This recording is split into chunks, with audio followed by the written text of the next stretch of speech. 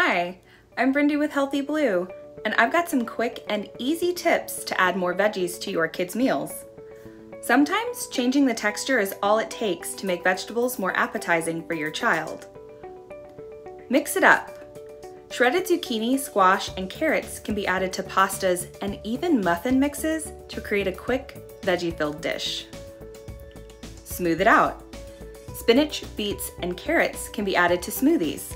Try adding a frozen banana for a shake-like texture that masks the vegetable flavor. Meat them in the middle.